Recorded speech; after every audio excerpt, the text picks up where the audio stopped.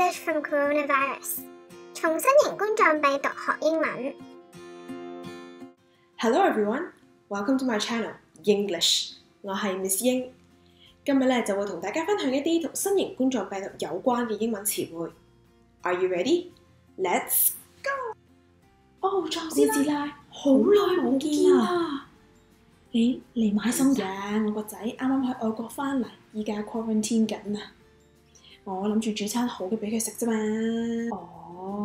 不過其實依家 quarantine， 都 social distancing 㗎啦，大家盡量保持翻個社交距離。你呢？你又嚟買餸㗎？我啊，我個女話佢有啲 respiratory symptoms， 又話咳，又話喉嚨痛，我諗住煮啲靚湯俾佢，等佢滋潤下，費事咁 dry 啦。不過呢隻 novel coronavirus 認真得人驚啊！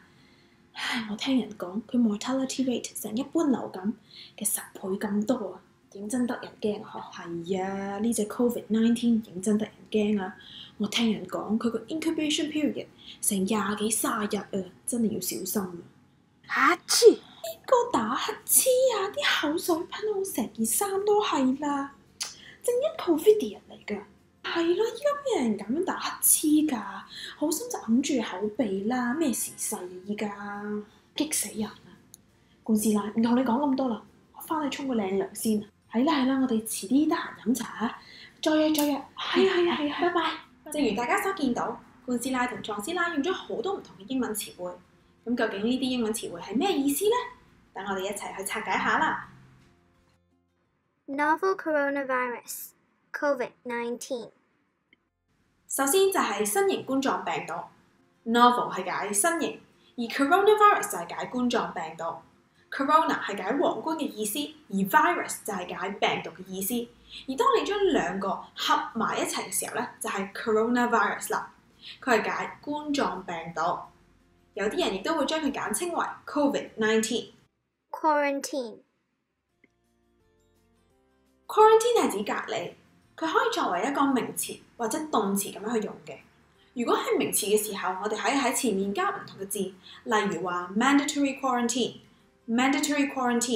強制隔離，又或者 household quarantine 即係話家居隔離嘅意思。如果係作為動詞嘅時候，我哋可以咁講 Travellers returning to Hong Kong are required to be quarantined for 14 days。即係話由其他地方翻嚟香港嘅旅客係要接受14日嘅隔離。Social distancing 指嘅就係保持社交距離。譬如我哋可以咁講 ：As coronavirus hits hard, social distancing has become the new black。即係話正因為疫情嘅關係，大家都盡量保持翻社交距離，就好似咁樣。Respiratory Symptoms Respiratory Symptoms 指嘅就係呼吸道病徵 ，respiratory 係解呼吸道，而 symptoms 係解病徵，譬如咳、流鼻水、呼吸困難等等。譬如我哋可以講 ，coronavirus usually leads to respiratory symptoms such as cough， 即係話新型冠狀病毒一般係會導致呼吸道嘅病徵，例如咳。Mortality Rate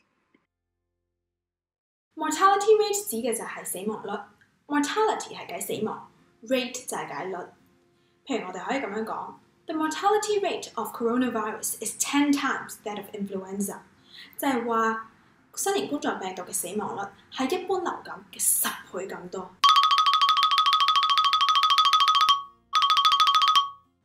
Incubation Period 指嘅就係潛伏期，就係話由我哋接觸到個病毒去到我哋病發嗰一刻。譬如我哋可以講 ，The incubation period of coronavirus can be quite long， 就係話新型冠狀病毒嘅潛伏期可以幾長。